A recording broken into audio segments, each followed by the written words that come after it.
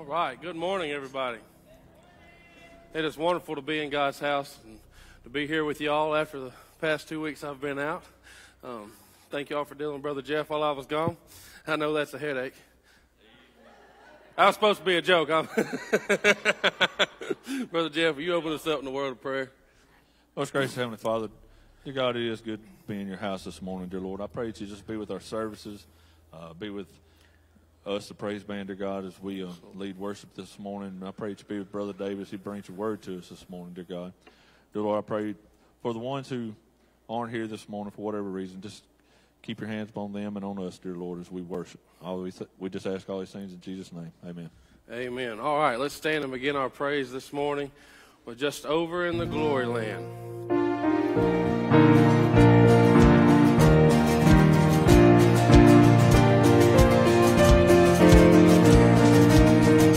I've a home prepared where the saints abide, just over in the glory land. And I long to be by my Savior's side, just over in the glory land. Just over in the glory land, I'll join the happy angel band, just over in the glory land, just over in the glory land. There with the mighty host I'll stand, just over in the glory land. I am on my way to those mansions where just over in the glory land, there to sing God's praise and His glory share, just over in the glory land, just over in the glory land. I'll join the happy angel band, just over in the glory land, just over in the glory land. There with the mighty host I'll stand, just over in the glory land. With the blood was drawn, I will shout and sing, just over in the glory land. There's a Lamb to cry, Lord and King, just over in the glory land, just over in the glory land. There join the happy angel band, just over in the glory land, just over in the glory land. There with the mighty host I'll stand, just over in the glory land.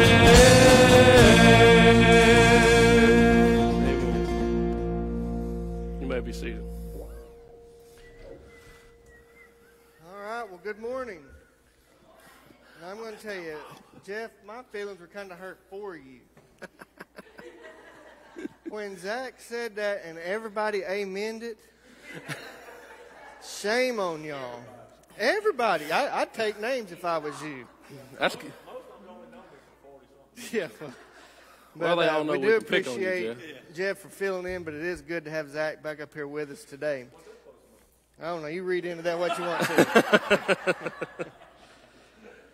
But it is good to have everybody here. I do want to remind you of a few things. First thing I want to remind you of, September 12th.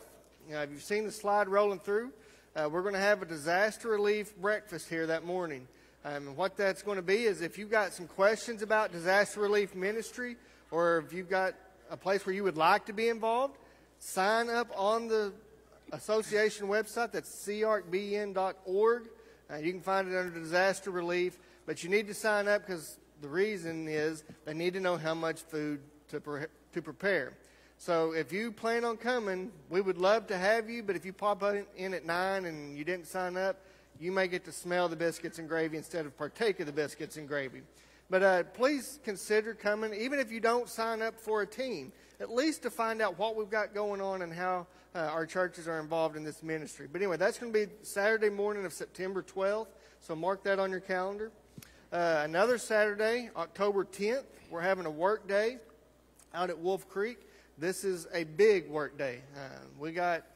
I can't even remember what our number of churches is now that we've combined with the Delta Association, but everybody, that's kind of going to be the meeting point that Saturday morning, and we're going to just try and knock a lot of things out that are on our punch list so that we can be ready moving forward for next year. And so just put that on your calendar as well. That will start early. It's 8 o'clock that we will start there, which means you got to leave here by like 7:30. Some of you are like, it is a Saturday morning, and you're telling me I got to be up and out of the house by 7:30? Okay, look, the only thing I ask, brush your teeth. I don't care if you comb your hair. I don't care if there's makeup. You say, but we're wearing masks. I don't care if we're wearing masks. Brush your teeth. That's the only thing you got to do to get ready for that day. And so you don't have any excuse for not being able to get up early. Just do that, and then we can meet out there. Like I said, that's October 10th out at Wolf Creek. Many of you know that we had started trying to put together a new church directory, and then COVID jumped in and changed all those plans twice. We were supposed to have had it done, pictures taken in May, and then we're like, well, we're not really going to be around, so we postponed it to September. And so I called them back and said, I'm still not sure that September is going to work for us because we still got a lot of people that are out. So we've got new dates again. Maybe third time will be the charm. But we are now going to be looking at February 9th and 10th to have our picture made. And you say, well, why do you tell me that this early? Okay, men, you're off the hook because y'all haven't been the one in my ear. Ladies, I have given you plenty of time. Some of you say, well, you got to give me time to prepare. If we can't be ready by February, I don't know what to tell you. So just know that February 9th and 10th is the 2 days that we're scheduled to have pictures made. As we get closer, I'll give you some more information about signing up for your time slot to come get your picture made with your family. But that's what we're looking at. So please pray that this works out because I'm really tired of rescheduling this. But I think this will be something that's good for us. It's been a while since we've had a directory made. And so this will be a good way to not just get everybody's picture made, but for me, learn people that maybe I haven't met yet. So anyway, be in prayer for that as well. All right, one more thing, and I saved this one for last, even though it's the one that's coming up the soonest. Tonight, we're having the All-American Back-to-School Prayer Rally. Man, that is a mouthful. I got to tell Jeff, we got to work on shortening some of these down. But anyway, tonight we're having a prayer rally. It is a drive-in, drive-through prayer rally, so you do not have to get out of your vehicle. What it's going to be at 7 o'clock tonight, we'll meet at Second Baptist Church. As you're pulling in, you'll see signs to tell you what station to tune your radio to. And when you do that, magically, the program will come through your car speakers, and you'll be able to hear everything that's going on. We've got just a little bit of live music that we're going to have tonight and just some directions. And then we're going to turn you loose, and you'll pull up a video, and it will guide you through all the campuses here and how to pray for the campuses as school starts back tomorrow. So please make every effort to be there tonight. Like I said, 7 o'clock tonight, Second Baptist Church, as we go and we pray over our schools getting ready for this coming school year. All right. Well, is there anything else before we move on with our service? You're like, no, we've had enough announcements. Let's just move on and get the show on the road. Deal. So let's put a smile on our face, sing loud, and just worship the Lord like He's due. Amen. All right. Just to clear a few things up, I love this man right here. He is my brother in Christ. Amen. Give him a round of applause. He's done a great job filling in for me, and I tell him that literally every day how good of a job he does, don't I, Jeff? That's right. I sure do. But I already knew that. All right. God bless you, brother. All right. Let's sing I Love to Tell the Story.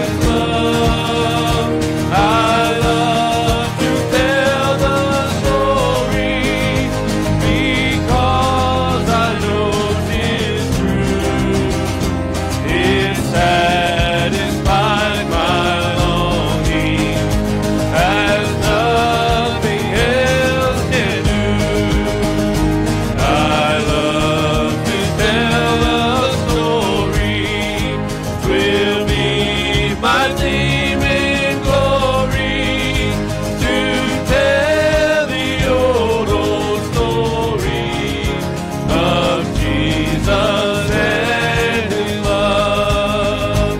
I love to tell the story, His pleasure to repeat. What seems each time I tell it more wonderfully sweet.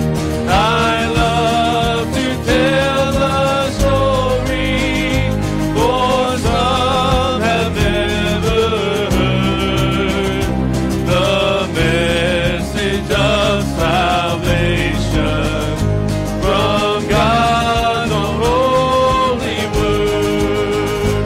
I love to tell the story, will be my theme in glory to tell the old story of Jesus and His love.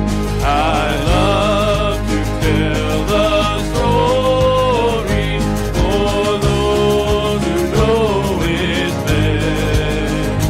Seem hungering and thirsting to hear it like the rest.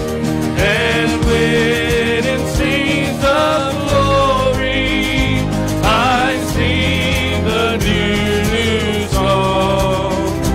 Will be the old story that I have loved so long. I love to tell the story, will be my theme in glory to tell the old story of Jesus and His love. Amen.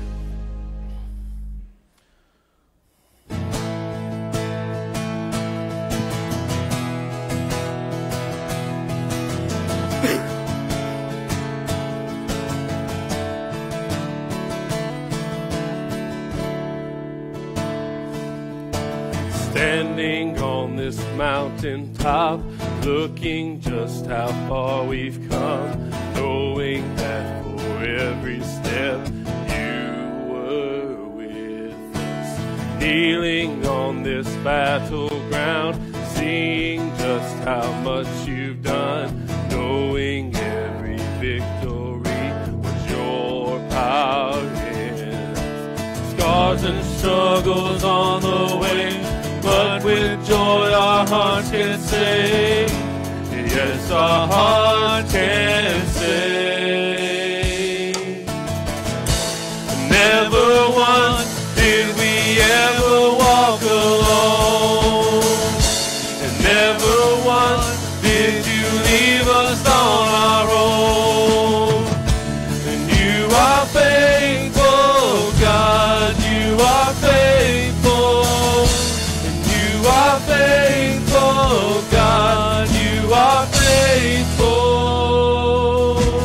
Kneeling on this battleground, seeing just how much you've done, knowing every victory your power is. Scars and struggles on the way, but with joy our hearts can sing. Yes, our heart can sing. And never once did we ever walk alone, and never once did you leave us on our own. And you are faithful, God, you are faithful. You are faithful, God, you are faithful. Scars and struggles on the way, but with joy our hearts can say, never once did we ever walk alone. Carried by by your constant grace, held within your perfect peace. Never once, no, we never walked alone. Never once did we ever walk alone. Never once did you leave us on our own. You are faithful, God, you are faithful. In every step we are breathing in your praise.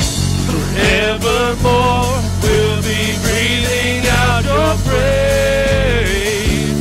You are faithful, God, you are faithful. You are faithful, God, you are faithful.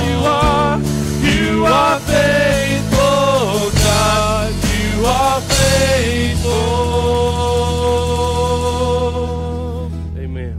I'm going to ask you all to stand for this last song. Jeff and I done this a couple of weeks ago, and it really rings true for me today because I'm so thankful to be back in the Father's house. Amen.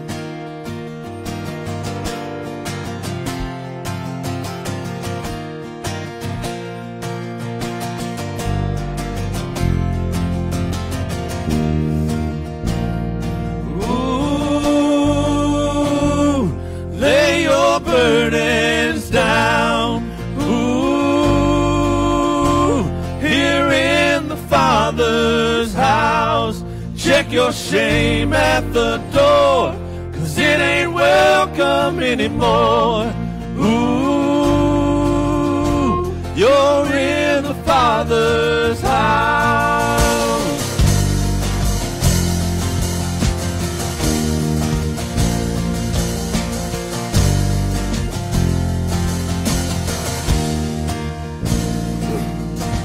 Sometimes on this journey, I get lost in my mistakes. What looks to me like weakness is a canvas for your strength. And my story isn't over, 'cause my story's just begun. 'Cause failure won't define me, that's what my Father does. Yes, failure won't define me, 'cause that's what my Father does. Ooh, lay your burdens down. Ooh, here in the Father's house. Check your shame at the door, 'cause it ain't welcome anymore. Ooh, you're in the Father's house. Arrival's not the end game, the journey's where you are. Oh, you never wanted perfect, you just wanted my heart. And the story isn't over if the story isn't good. And failure's never final when the Father's in the room. No, failure's never final when the Father's in the room. Ooh, lay your burdens down. Ooh, here in the Father's house. Check your shame at the door, 'cause it ain't welcome anymore. Ooh, you're in the Father's house. Ooh, in the Father's house.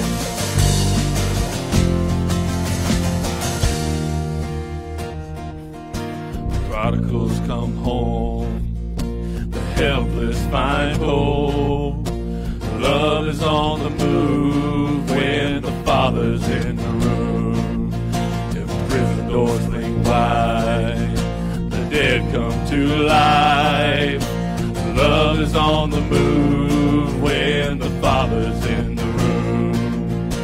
Miracles take place, the cynical find faith, and love is breaking through when the Father's in the room. The Jericho walls are quaking, strongholds now we're shaking. Love is breaking through when the Father's in the room. I said love is breaking through when the Father's in the room. Ooh, lay your burdens down. Ooh, here in the Father's house. Take your shame at the door, 'cause it ain't welcome anymore. Ooh, you're in the Father's house. Ooh, lay your burdens down. Ooh, here in the Father's house. Check your shame at the door, 'cause it ain't welcome anymore. Ooh, you're in the Father's house. Most gracious Heavenly Father, dear God, I pray that you just fill this place with your Spirit this morning, dear God. And I pray that you just speak through Brother David this morning as we are in your house this morning, dear God. And dear Lord, if there's somebody here this morning that doesn't have a personal relationship with you, dear God, I pray that they come to know you this morning in this service, dear Lord. We just ask all these things in Jesus' name. Amen.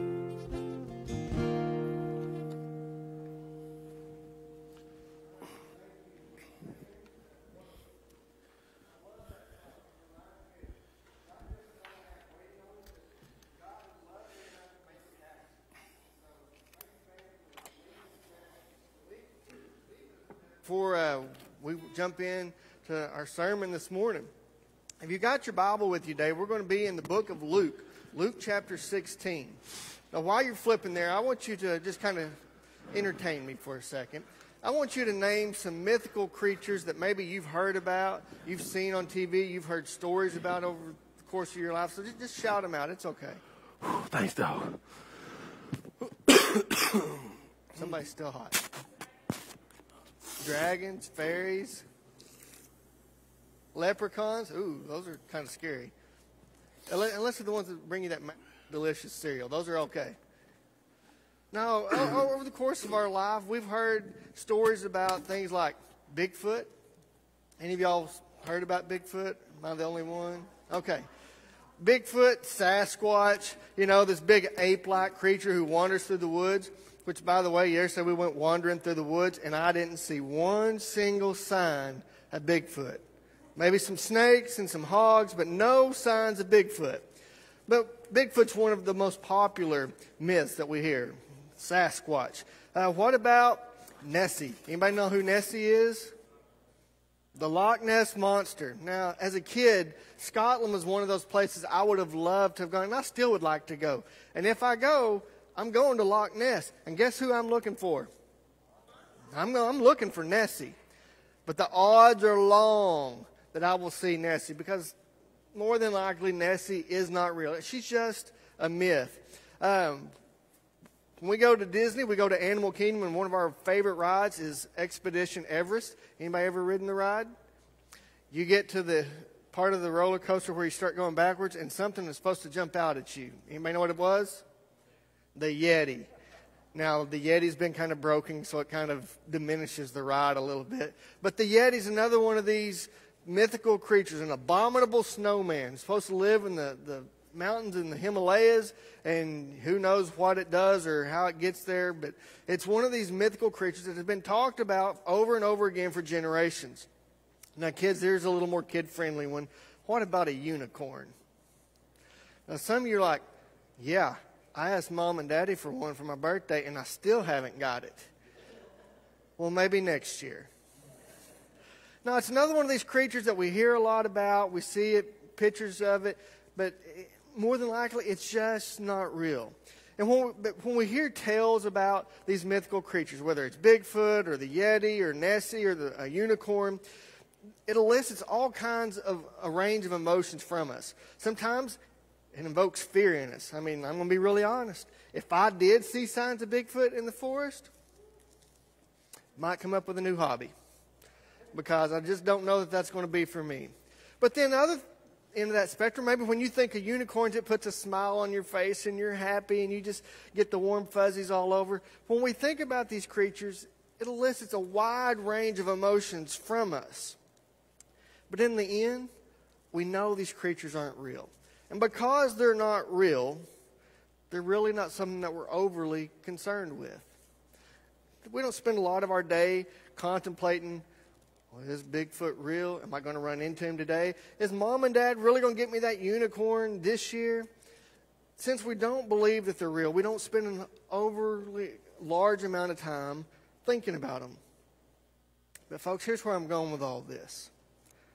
Tragically, that's how most people view the existence of hell as well. They view the existence of hell just like we would Bigfoot or Nessie or the Yeti or a unicorn. Oh, we hear it talked about. We hear people tell stories about it, but we're really not that concerned with it, so we just kind of shove it aside. Folks, that is so sad. We might have some concept of what hell is supposed to be like. We have heard people tell us stories about it since we were little kids. But in the end, a lot of people have decided that it's not real. Therefore, they're just not overly concerned with it. I told you last week that I like statistics because it helps me think concretely about some pretty abstract problems. I was looking up some statistics this week, and one of them that I came across was in 1996, they did a survey of our entire country. Now, I don't know what the exact sample size was, but it was not just Christians, but all Americans. And they asked them a question, said, do you believe in a real hell? Anybody want to take a guess of what percentage came back? Yes, I believe in a real hell. Again, this is 1996. Close. 71% in 1996 said, yes, regardless of my religious background, regardless of how I was raised, yes, I believe in a real hell. 2016, 20 years later, they did the survey again. Asked the same question. Do you believe in a real hell? Anybody want to take a guess what the number is? 58%. 58%. In 20 years, it dropped 13 percentage points. And folks, I dare say I believe that trend is going to continue. Again, this isn't just church people. This is at large. And folks, it is tragic when we think that there is a sizable portion of our population who goes, no, hell's just as real as Bigfoot. Hell is just as real as the unicorn or the Yeti. And they just dismiss it out of hand the same way.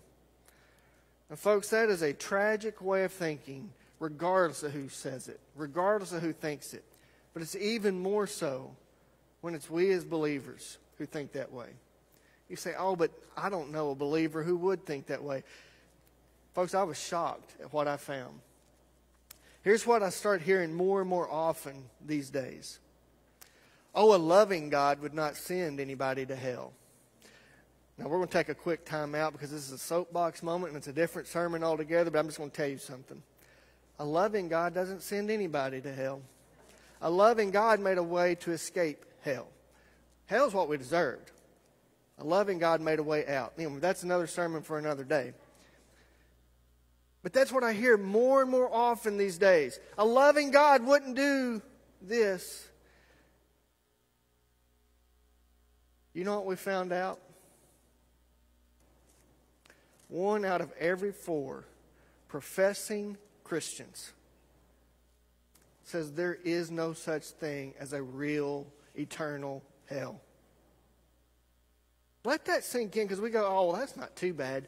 1 out of every 4 Christians you see, there is no real eternal hell. And you may say, well, preacher, why is that a big deal? I mean, I'm saved. I've got my ticket punched. I'm good. Folks, here's the thing. If we don't believe that there's a real eternal hell, why are we motivated to keep people from going there? Last week we started talking about engaging again, re-engaging with our population, re-engaging with our society so that we can rediscover an urgency to reach the lost. And folks, one of the obstacles that we see is that if we don't believe in the reality and the eternity of hell, why would I ever have a sense of urgency in going and telling somebody how they can escape it? Folks, that's where we find ourselves. We like to talk about heaven and our reward. We like to focus on the good things that we're going to get. But did you know that while Jesus was here, he talked more about hell than he did heaven? You don't believe me? Look it up. Go scouring through the Gospels and see how often he talks about hell. Jesus made it very clear while he was here to his disciples and to us who would come after them that hell is an awful place where everyone who does not accept his grace gift is going to spend all eternity. Folks, I'm just going to tell us like it is. It is highly irresponsible for us to go, I got heaven, I'm good. It's an abuse of the grace that God has given us to take that attitude.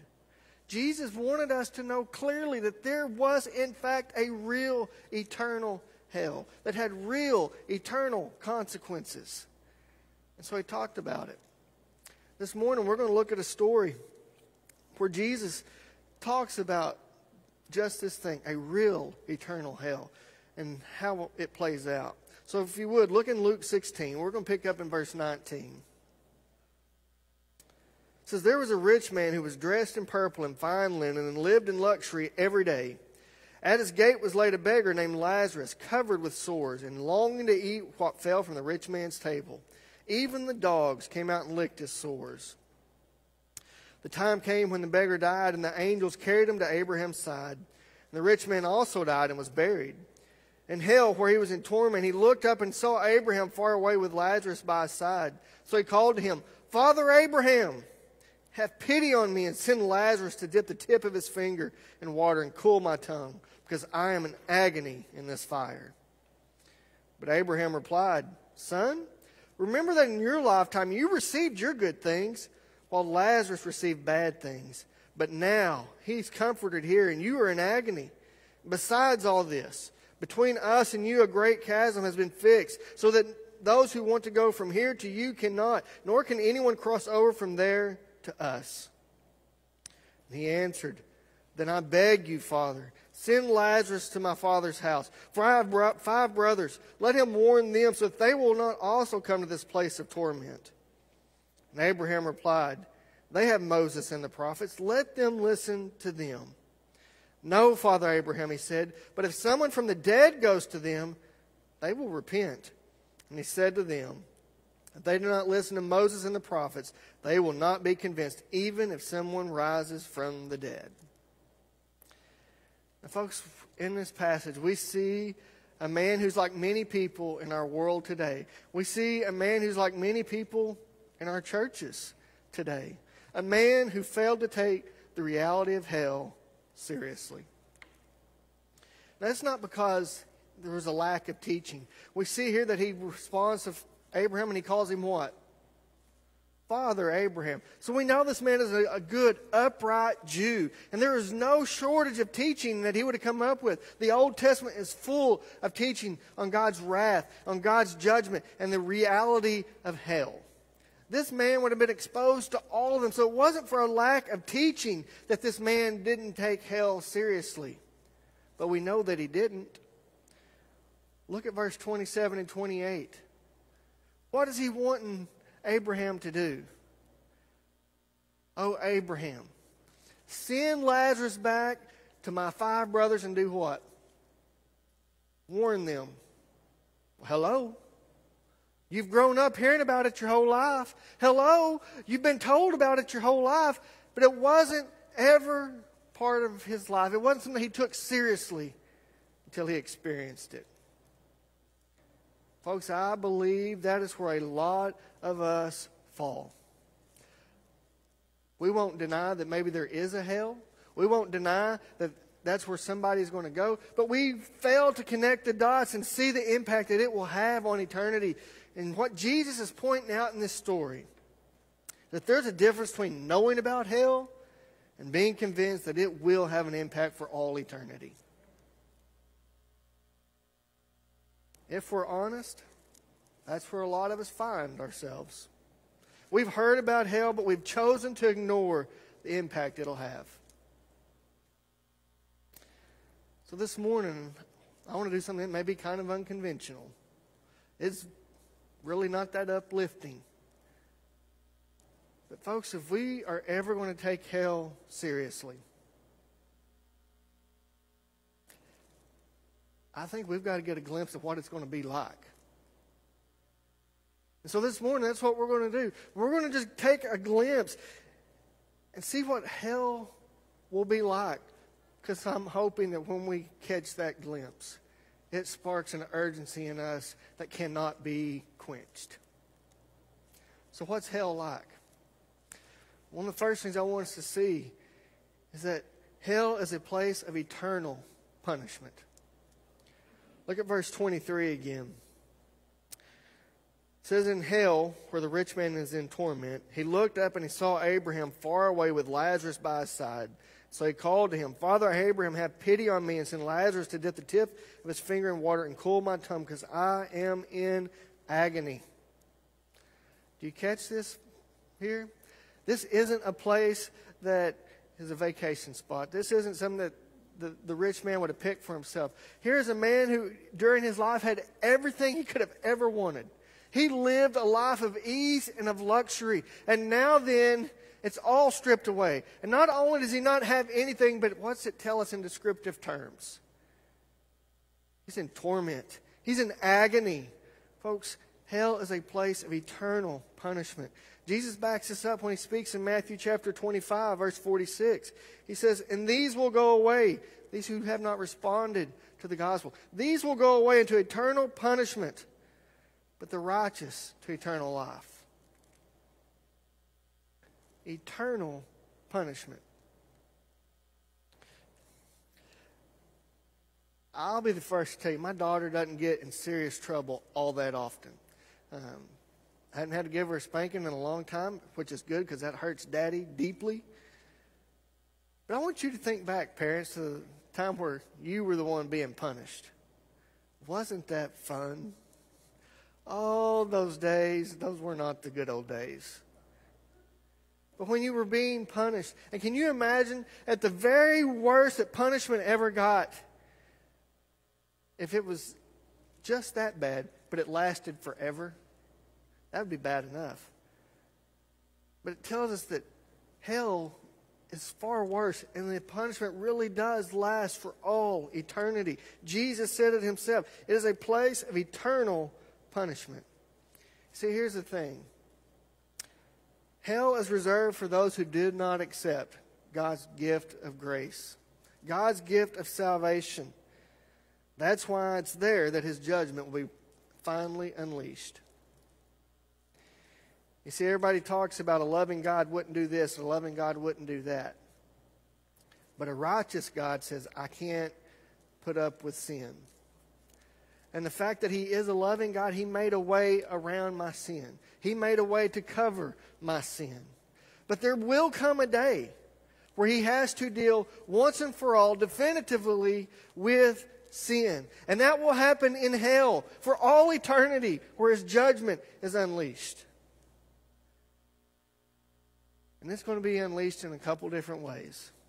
There will be physical suffering, and there'll be mental anguish. Physical suffering, Jesus talks about this part of hell a lot. In Matthew 8:12, we see that it is a place of utter darkness where there's going to be weeping and gnashing of teeth. Oh, doesn't that sound fun? That sounds like a place you want to go to, doesn't it? No, of course not.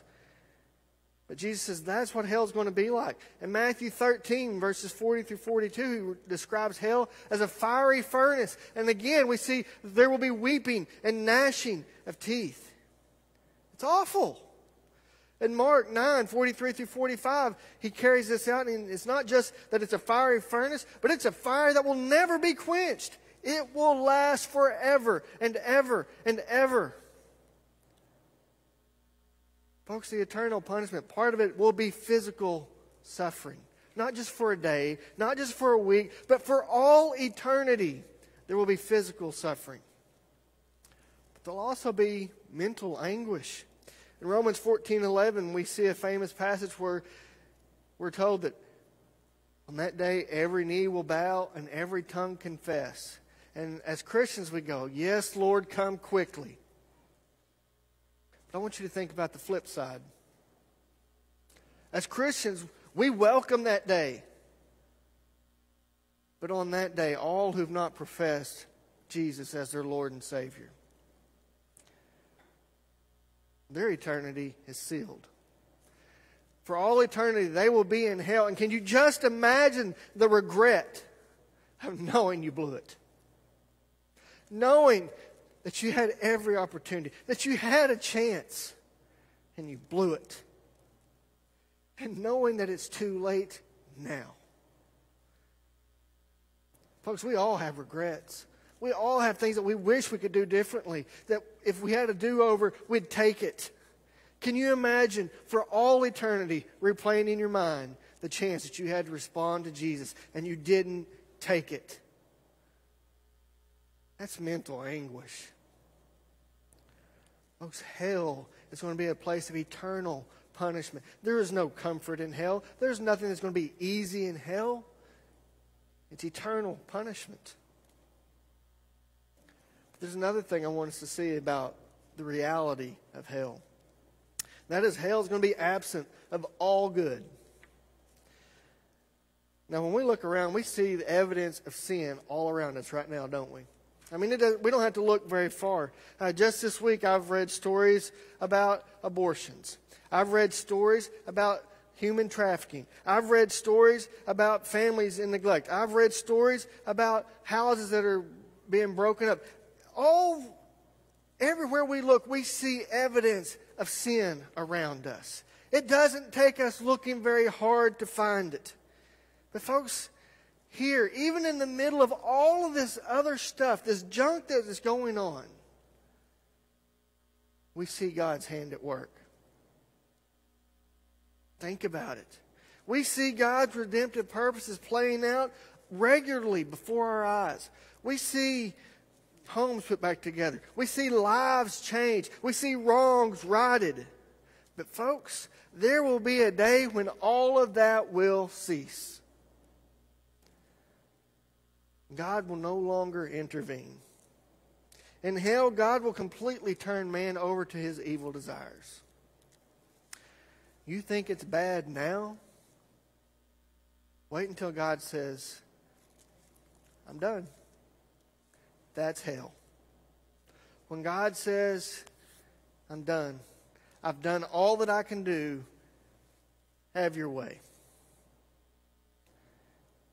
And man discovers just how depraved and corrupt we can really be. Folks, that's hell. Hell will be absent of all good. There will be no inkling of God's goodness anywhere to be found. He will no longer intervene on man's behalf. Instead, all that is left is our complete and utter depravity. Now, I want you to just think for a second. We've all lived through some pretty rough situations. Now, I want you to just imagine if God had said, I'm removing myself from this. I'm not going to step in. I'm not going to do anything on your behalf. I'm not going to do anything that could change this for the better. Well, that's horrible. I mean, that just sends chills up my spine just to think how bad it could be. Folks, that's hell. That's going to be hell, where God will not intervene. And sin will run rampant.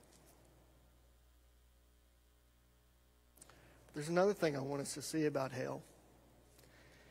And that is, hell is a place of utter loneliness. I'm going to tell you one of my pet peeves.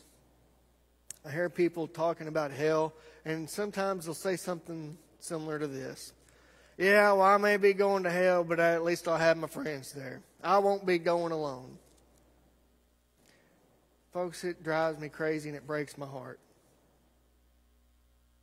Because, folks, I'm going to tell you, hell is not some great reunion. It is not some big party waiting to happen. Nothing could be farther from the truth. See, since hell will be devoid of all good, its residents will find themselves constantly at odds with one another. Folks, the only reason that we can somewhat get along with one another right now is because God's goodness is still working inside of us. One day that will be gone. And when God removes His goodness from the equation, I don't care what people think they're going to encounter in hell, how much it's going to be great to have their friends around them, it won't. Because all relationships will be severed. Not one single relationship will survive. Friend against friend. Brother against brother. Husband against wife. Folks, there's nothing that's going to survive. And so it will be a place of utter loneliness for all eternity. Which is sad, but it also tells you just how bad hell's going to be. Because if you think back, why were we created? To live in a relationship. It is ingrained in us. It is a part of us that we strive for, we long for. And we many times have tried to fill that hole, that relationship, in a lot of different ways. But there's only one that satisfies. And to know that for all eternity, that hole will go unsatisfied. And there's nothing that you can try to fill it with. Hell is a place of utter and complete loneliness. There's one more thing I want us to look at this morning. All of these things are true of hell. But there's one in particular that I want us to close with. Look at verse 26. And Abraham tells the rich man, "Between us and you a great chasm has been fixed, so that those who want to go from here to you cannot, nor can anyone cross over from there to us." Folks, the last thing I want us to see about hell is that it is a place of complete separation from God. We see in this passage, in the story of the rich man and Lazarus, that there's a great chasm that exists between heaven and hell. But what's it tell us? You can't cross back and forth. But here's the thing that makes it so awful. It appears that the rich man was painfully aware of all that was going on in heaven. But there was no way for him to enjoy them. Folks, I wholeheartedly believe that this is the worst part of hell. I wholeheartedly believe that this is why hell is so awful. That for all eternity, the residents of hell will get to see heaven in all of its wonders, only to realize that they'll always never be able to experience it. Can you imagine? Can you imagine the pain and the frustration of seeing something so vividly, only to realize that you'll never be able to experience it? You may see loved ones on the other side. Loved ones that you hoped you would see, you thought you would see, but now then they're on one side and you're on the other, and you're forever separated. You see the unadulterated joy that is going on people's faces as they worship their Savior in heaven, knowing that you made a different decision. You see the laughter and the happiness that is going on as you live in agony and torment, knowing that there is nothing that will ever change it. Folks, hell is a place of complete separation from God.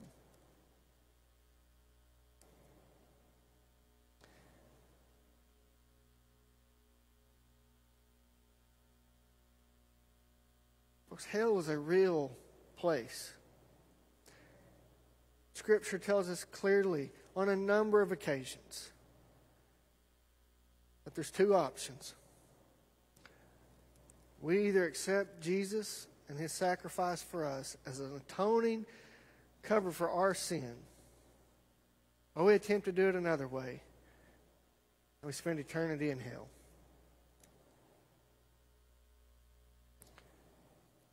Folks, when we're reminded of just how real and how awful hell is, it's sobering. As I look around the room this morning, there's not a lot of smiling faces. And I knew that would be the case. And folks, honestly, it ought to be the case. Because when we think about the reality of hell, when we think about the awfulness of hell, it ought to be a sobering reminder to us of what's waiting. Yes, we ought to celebrate that I got to escape hell, that Jesus made it possible for me to escape hell. But it ought to also push me to think about other people. What's their eternal destination? What's it going to look like for them? The person that I run into at Walmart this afternoon, what's eternity look like for them? The person that I'm going to encounter at work tomorrow, what does eternity look like for them? And do I have any urgency about me to do anything about it? Folks, as we think about the reality of hell, when we think of how awful it is, it ought to fill us with that sense of urgency to keep others from going there. If we want to engage our society once again, if we really want to see the lost come to know the Lord, folks, I think one of the things we got to do is remember the reality of an eternal hell. Because I believe that when we remember that, we say, I don't care what lengths I've got to go to. I don't care what it costs me. I don't care what people say or what they do. I just don't want anybody to go to that place. Folks, this morning, will we find a sense of urgency to go to the lost and keep them from a real and eternal hell? Let's pray.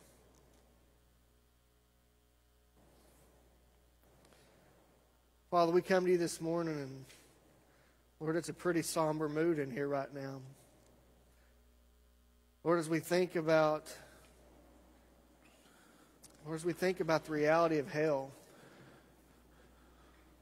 we have mixed emotions. There's a part of us that is celebrating and glad that we don't ever have to experience that because we know that we're covered by your blood. And Father, I know that there's been far too many times in my life that celebration, as worthy as it is, Lord, has blinded me to the fact that my job isn't done. Lord, it's blinded me to the fact that there is a lost and dying world who's not going to heaven with me right now. Lord, that if you came back right this second, God, that'd spend all eternity in hell. So, Father, right now I pray that as we go into this time of response, that God, you would speak to our hearts. Lord, I pray that you would break our hearts. That God, we'd no longer be content to just celebrate our own gains. But Lord, we'd be motivated with an urgency that cannot be put out to reach the nations for you. So, Father, speak to us right now. Lord, speak directly to our hearts. Lord, give us the courage to respond to you. Lord, we love you and we come to you in Jesus' name. Amen. Will you stand with me as we sing?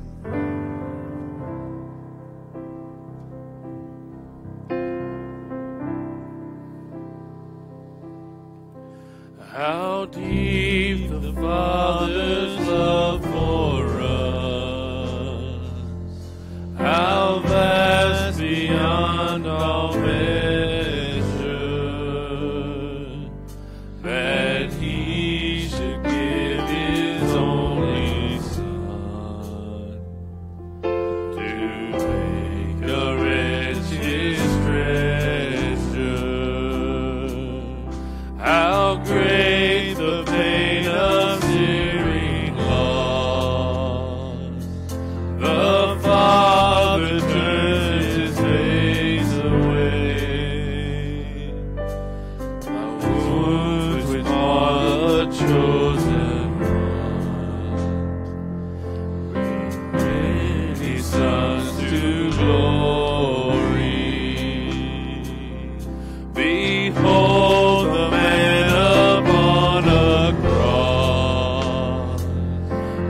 my sin upon his shoulders.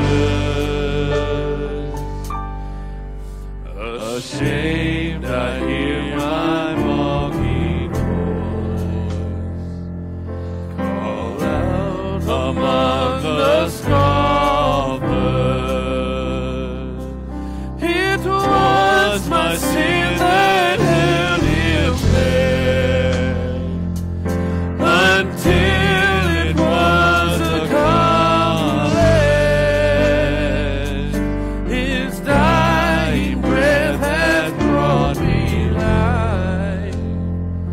I know that it is finished.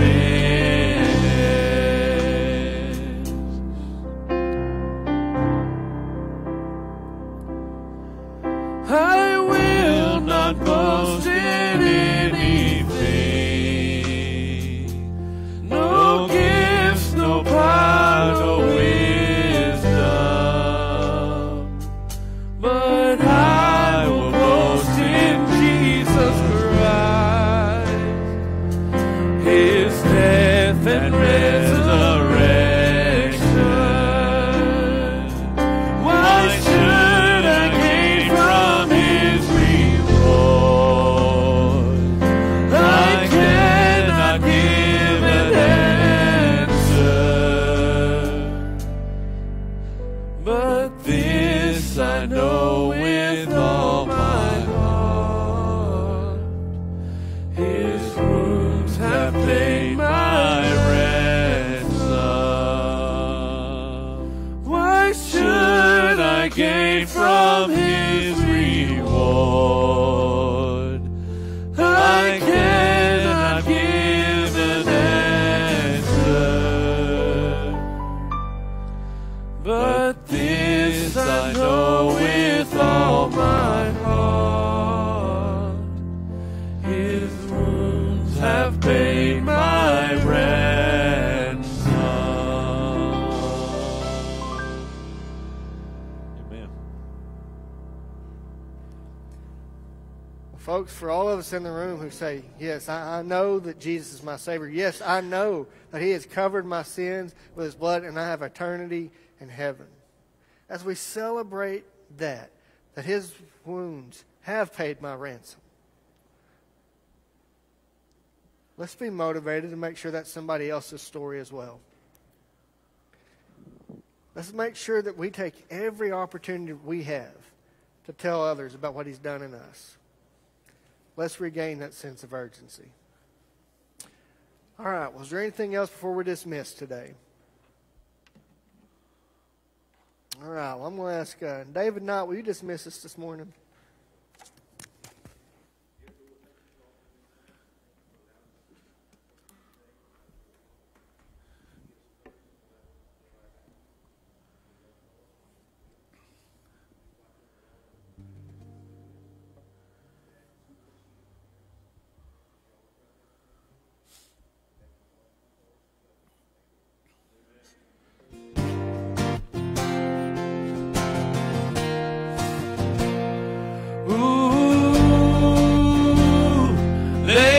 Burdens down. Ooh, here in the Father's house. Check your shame at the door, 'cause it ain't welcome anymore. Ooh, you're in the Father's house. Sometimes on this journey I get lost in my mistakes. What looks to me like weakness is a canvas for the strength. And my story isn't over, 'cause my story's just begun. And failure won't define me, yes, that's what my Father does. Yes, failure won't define me, 'cause that's what my Father does. Ooh, lay your burdens down. Father's house. Check your shame at the door, 'cause it ain't welcome anymore. Go give respect to love. Go give respect to love. You're in the Father's house. trouble's not the end game. The journey's where you are. You never wanted perfect, you just wanted my heart. And the story isn't over if the story isn't good. And failure's never final when the Father's in the room. There's no failure's never final when the Father's in the room. Ooh, lay your burdens down. Ooh, here in the Father's house. Take your shame at the door, 'cause it ain't welcome anymore. Ooh, you're in the Father's house.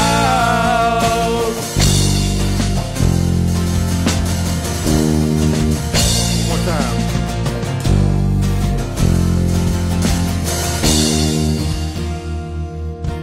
Prodigals come home, the helpless find hope. Love is on the move where the Father's in the room. Prison doors fling wide, the dead come to life. Love is on the move when the Father's in the room. Miracles take place, the cynical find faith, and love is breaking through when the Father's in the room. The Jericho walls shaking, stronghold now is shaking. Love is breaking through when the Father's in the room. I said love is breaking through when the Father's in the room. Ooh, lay your burdens down. Ooh, here in the Father's house. Check your shame at the door, 'cause it ain't welcome anymore. Ooh, you're in the Father's house. Ooh, lay your burdens down. Ooh, you're in the Father's house. Check your shame at the door, 'cause it ain't welcome anymore. Ooh, you're in the Father's house. All right. Me too.